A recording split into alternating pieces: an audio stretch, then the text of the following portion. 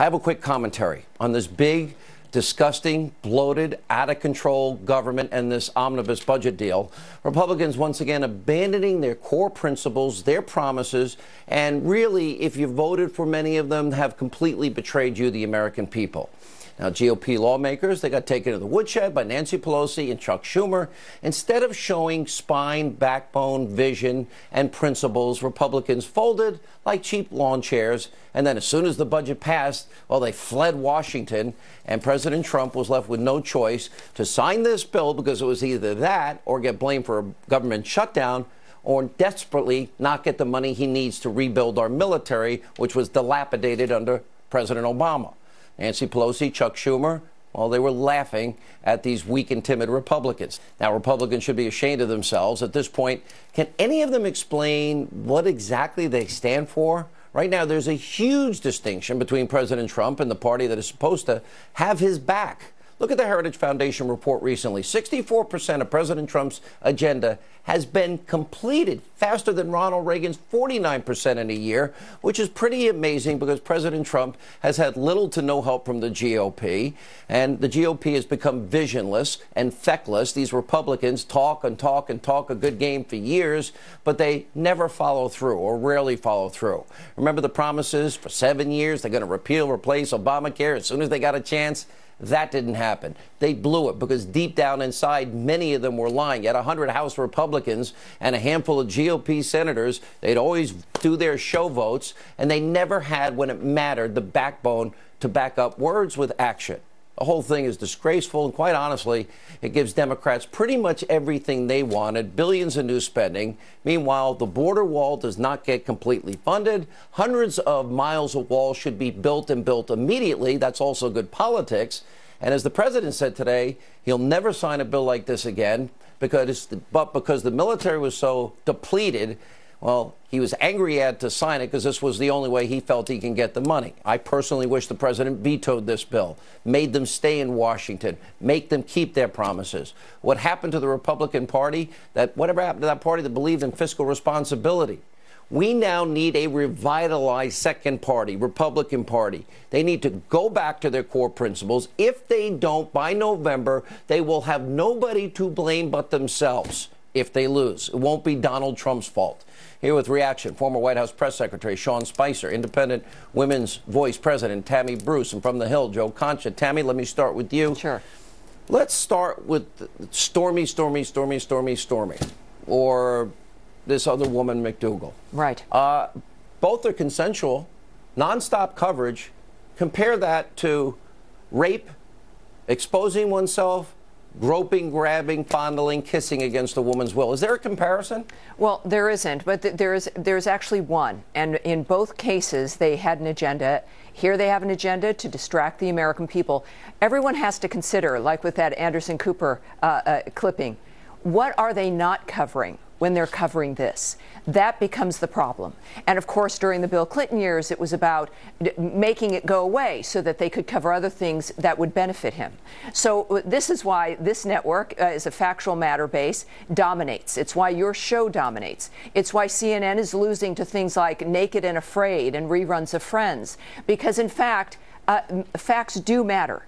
People do want information. And they know that when they're hearing gossip, and that's all that it is, they're not hearing information that makes a difference for their lives tomorrow or for the future. It doesn't help them make choices for their family. It reminds them of the meltdown that's occurring. And this is, the good news is with new media, certainly, and with Fox News, they've learned what the difference is. You can have opinion programming. You can have a programming about the news that's based in then analysis, and people are able to make up their mind about what they want. But what they're seeing otherwise is information that has nothing to do with the facts of the matter, what really matters. And look, Ms. McDougal looks like a perfectly nice woman.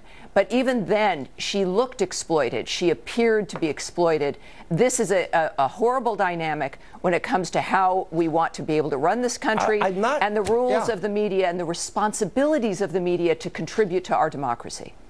I'm not, and I watched it because this is my job, Joe Concha. It's also your job. And I think I agree with Tammy. She came off as a very nice woman and was expressing that she actually had a love it and voted for Donald Trump. But There's nothing here, and it goes back well over a decade.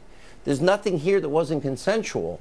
Is this now the future, that we're now going to find out who you dated, what you did, give us every detail? We'll spend 2 hours on it, and by golly, that's what we'll call news. Well, the future appears to be present, Sean, but I think Tammy asked a good question, and that was, what isn't being covered? And you brought up that MRC study from March 7th, where 149 minutes was devoted to Stormy Daniels between 5 p.m. and 10 p.m. on CNN. 44 minutes went to all other news going on in the country, in the world. So I looked it up. What were AP's biggest stories on March 7th? And it's pretty telling. One was a nor'easter that was slamming the Northeast. Another was one officer killed, 2 wounded in Missouri. But here's the most telling one from a political perspective.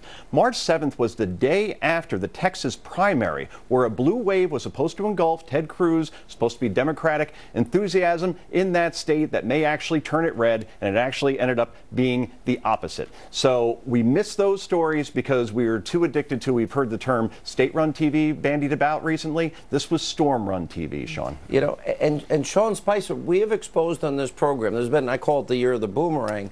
What have we learned? Hillary fixed the primary. We learned that, in fact, an investigation she had an exoneration before the investigation ever began, and we know she committed felonies.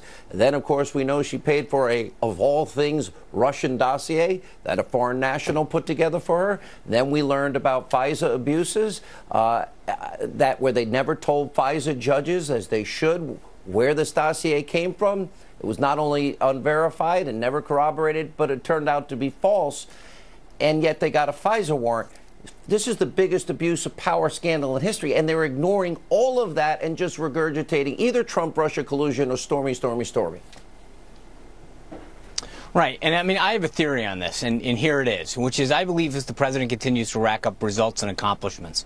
17 months ago, he was elected. He came here as a disruptor, and he's done so in a way that hasn't appeased the media. He's not behaving the way they want. He's not giving them the interviews that they want, the time that they want. He's not going with the narrative they want, and he's making them work. They used to be able to stroll in at 10 and be out by 4. Now they have to stay, get up early and stay late because this president's working tirelessly on behalf of the American people. What that means is it translates, they're going to keep throwing the kitchen sink at them no matter what on a lot of these other networks because they don't know what to do. They can't cover the accomplishments because it's against everything that they believe. They are so fundamentally opposed, not just to conservatives, but to Donald Trump specifically, that they will do everything they can not to cover what he's actually getting done. It's always about chaos. It's always about process. It's about, and if you hear a bunch of the clips that you played in your monologue, they use the word like, it seems as though the following could happen. They don't want to report on what's actually happening or the result of the legislation or the actions that he's taken. They want to talk about the hypothetical because in their world, all of the good that's coming is contrary to what they actually believe in. Well said, all of you. Thank you all for joining us. We appreciate it. When we come back, the media's Russia collusion hysteria, that's still spiraling out of control after a year and a half of no evidence. We'll explain as this special edition of Hannity on Your Corrupt Media continues.